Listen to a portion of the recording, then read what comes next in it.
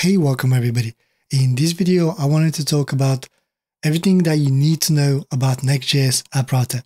This is based on my personal experience. So let's start with defining what Next.js is for the people that are not familiar with it. So Next.js is a flexible React framework that enables you to build high-performance web applications. One of the defining features is the server-side rendering, and that makes Next.js great for performance and search engine optimization. It's versatile, supporting both static and highly interactive applications. Some might say that is the Swiss knife of web frameworks. The popularity of the framework comes from its flexibility, great development experience, and strong React ecosystem. Also, they do have a great documentation and they have done a very effective marketing. Now let's speak about when should you use Next.js.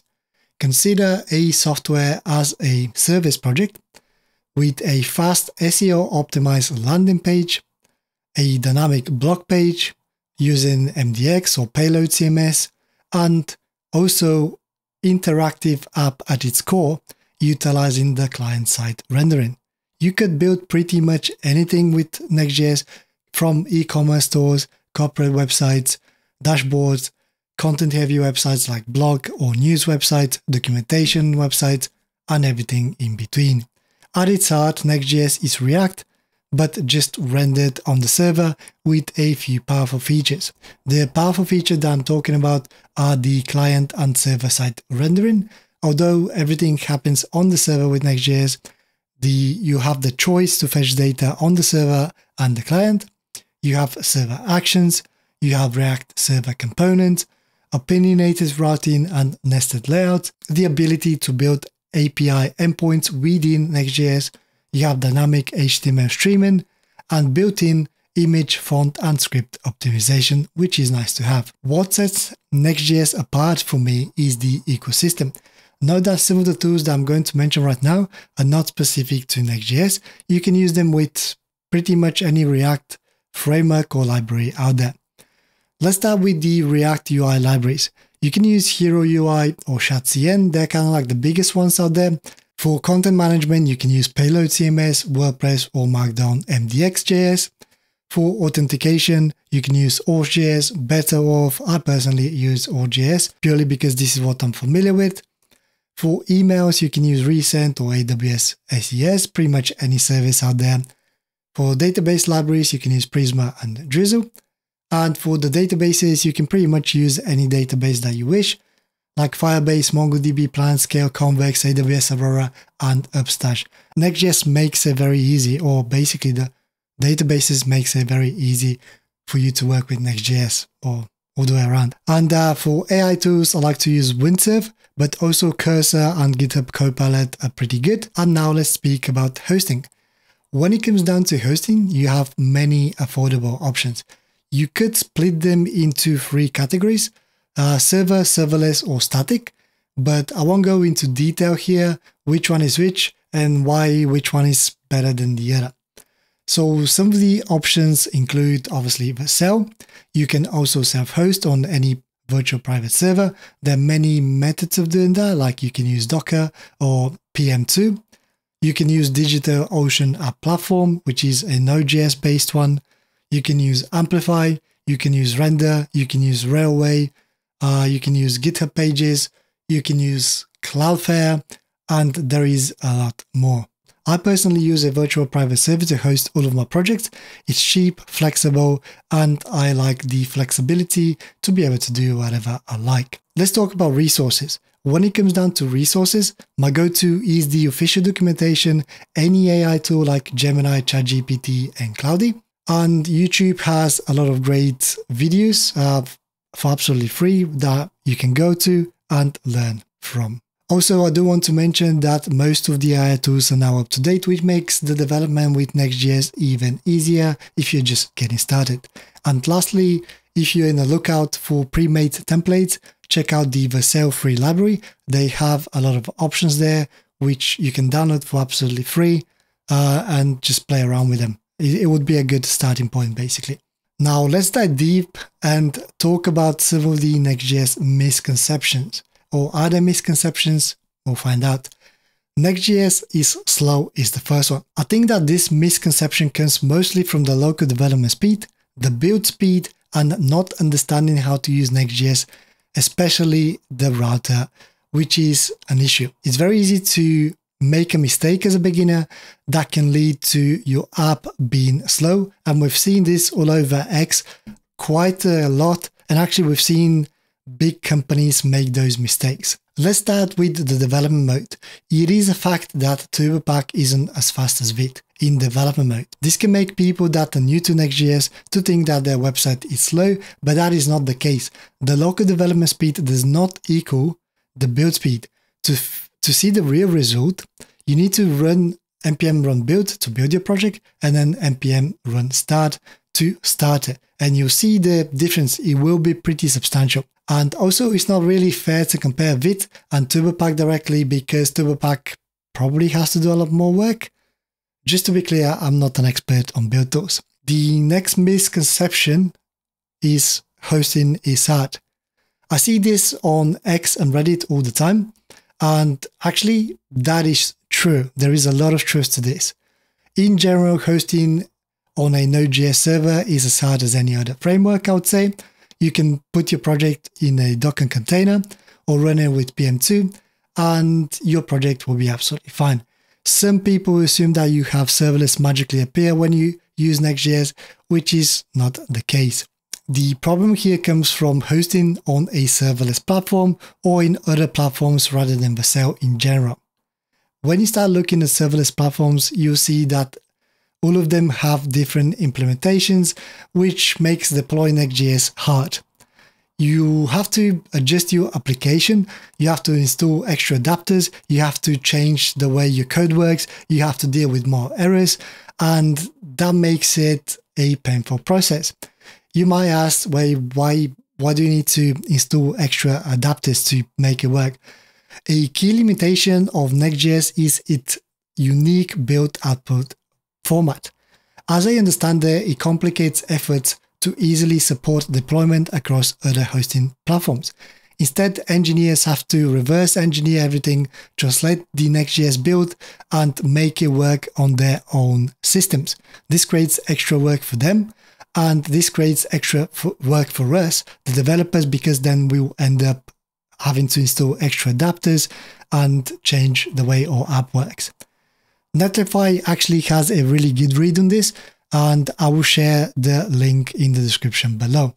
Also, I do want to mention that a few months ago, there was a big security problem with the middleware, and my understanding was that the bad communication and different implementations led to a bit of a problem when it comes to patching the security vulnerability.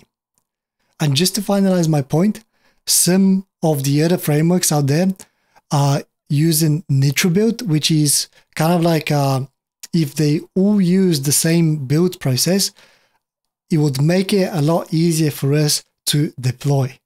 I'm not going to go into more detail about Nitro build, but go onto their website and read a little bit more about it. I do want to mention that for most of us, hosting on a Node.js server using Docker is totally fine. The next thing that I want to talk about is Next.js doesn't scale. Next.js can definitely scale. It obviously depends on how you use it. You could break this into three: Node.js runtime, Edge runtime, and serverless. To start with, you can use Next.js as a serverless application, which gives you scalability. The only bottleneck here would be your wallet.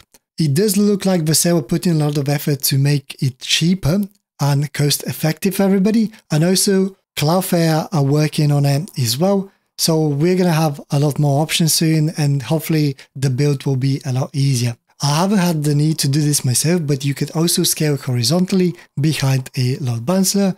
You can also implement incremental static regeneration to numb the pain of your server, or use static export if you want. Just know that a virtual private server can go with like a Postgres database, can go a long way. You can always resize your server to take the more load that you need. And I don't think that Next.js can solve all of your problems. You don't need to use Next.js solely to build your full project. You can always use any other backend language of your choice or library. I mean, to do the heavy lifting. I tried Hono recently and it was beautiful. Okay, I wanted to plug in one more question in this section that is actually pretty tough to answer. And the question is Next.js a full stack framework? I would say that for many small to medium applications and teams, yes, Next.js is absolutely a full stack framework. It lets you build UIs and handle server-side logic all in one place. You can do server-side rendering, you can generate pages on the fly, you have API routes, and which basically allows you to create backend endpoints, and you have server actions that let you run your server-side code directly from your components. A good way to describe it might be a front-end framework with superpowers, I would say. For beginners and solo developers, it's a very friendly way to dive deep into full-stack development without the hassle of having to manage multiple projects. I can confidently say that Next.js offers full-stack capabilities straight out of the box, but just keep in mind that every superhero has their limitations. For larger, complex systems, heavy backend tasks, I would say that you might need to get a dedicated backend or extra tooling, which I believe which is fairly normal. But for what Next.js is designed to do, I would say that is like an excellent middle ground for building modern web applications quickly and efficiently. I hope that answers the question. Now let's speak about the bad. The development server is slow. This is when you're developing locally. That's a fact. I assume that there is a lot that Next.js needs to process in development mode, and really it doesn't bother me at all. I don't even notice it, but maybe I'm just so used to it. Saying this, I have seen people report super slow development server. Just make sure that you update your project and you use TurboPack, and hopefully you won't have any problems. The other one is build times are slow. Personally, I've experienced no issue with local build times, especially since the introduction of TurboPack. And for my mid-sized project, it has effectively half the build duration. However, some projects do take approximately from 3 to 6 minutes to build on a shared 4-core 8GB RAM Hetzner server and roughly 1 minute on a dedicated 4 virtual CPUs with 16GB of RAM, and that is using TurboPack. TurboPack offers a big speed improvement already, and I have seen some indications that there will be future optimizations and hopefully it will become even faster, but we'll see. There is also another bundler called RSPack. I won't go into details here, but this is basically a community plugin for Next.js, which sounds awesome, but I haven't tested it myself properly, so I won't talk about it yet. The other complaint about Next.js is the too many major changes. With Next.js 15, I think that we've reached a level where we don't get too many breaking changes. I personally haven't had any major problems in the past year, but I can definitely agree that Next.js 13 was a bit rough to start with. Let's talk about the Edge middleware. The middleware defaults to using Edge runtime, which can be a pain. For those of you that are not sure what the middleware does, it basically allows you to run code before a request is completed. Then based on the incoming request, you can modify the response by rewriting, redirecting, modifying the request or response headers or responding directly. I do know that the Next.js team is already working on Node.js runtime. I did try it, it didn't work for me. Now, some people say that Next.js is overkill for small apps. To some degree, I agree.